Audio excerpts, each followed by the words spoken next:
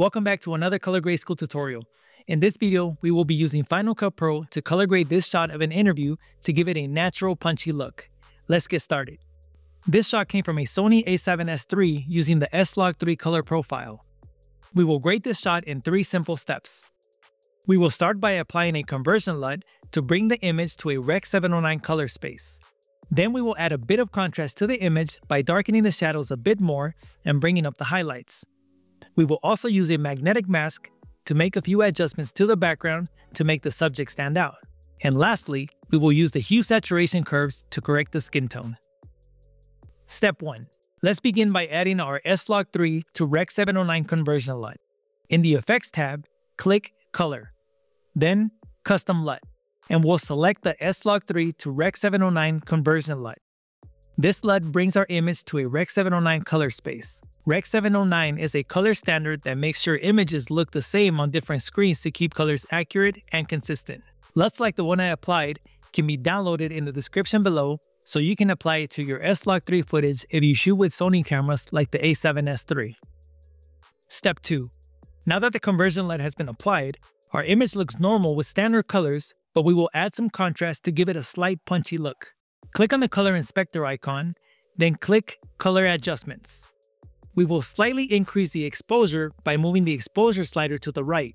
Then we will darken the darkest parts of the image by moving the black point slider to the left. We can see the difference it makes in contrast by turning off the color adjustment tab and turning it back on. Now let's add a bit more separation between the subject and the background by darkening the background just a bit and removing some saturation. To do this, we will need to add a magnetic mask so that the adjustments only affect the background and not the subject. Let's click on the color inspector and add a color board effect. Click on the mask icon and select Magnetic Mask. We will create 4 points on the subject to ensure that the mask makes a good selection. Once our subject is selected, click the Analyze button to automatically track the subject throughout the clip.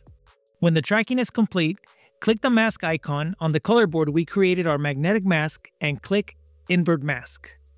Then click Done. Now any adjustments in exposure or color that we make will only affect the background and not the subject. Let's darken the background a bit to make the subject stand out from the background. In the Exposure tab, click the shadows and bring them down slightly, then the midtones. Now click on the Saturation tab. Let's bring down the global saturation slightly so that the image doesn't take away our attention from the subject by being too saturated. We can compare the before and after to see how the subject stands out from the background now that the adjustment has been made. This part is subjective, so if you feel it's not necessary, you can just skip step number 2 altogether and move on to step number 3. Step 3. Correcting the skin tone. To ensure we have accurate skin tones, there are many methods. In a future video, I will go over the many ways to correct the skin tones, but for this video, I will teach you a very simple way to do it. We will need the vector scope to guide us, so we will begin by clicking the view icon in our scopes window and selecting a single display to get a large view of the vector scope. If you don't see the vector scope, click the scope setting icon and select vector scope. Now click on the color inspector icon and add a hue saturation curve adjustment. Click on the mask icon and click Add Shape Mask. Now shape the mask on a portion of the skin. To isolate the skin, click the View Masks button. This will display only what's inside the mask, which allows us to see where the skin color falls in relation to the skin tone line in the vector scope. By looking at our vector scope, we see that it is almost directly on the line, but it points a bit more towards red and magenta. This is a tiny adjustment, but in other shots, you'll need to make more drastic adjustments, and this is a great method to correct skin tones. Now, click on the color picker in the Hue versus Hue curve. Then click on a portion of the skin we isolated with the mask. You can see the points created on the hue curve. Click the middle point and move it down to remove some of the red in the skin. We are using the skin tone line in the vector scope to guide us, and we can see that now the skin tone color falls right on the skin tone line, indicating that the skin tone is accurate. Click View Masks to view the entire image again.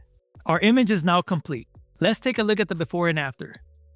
Thank you guys for tuning in, and make sure you like, comment, and subscribe for more easy color grading tutorials just like this one. This is Color Grade School, and we'll see you in the next one.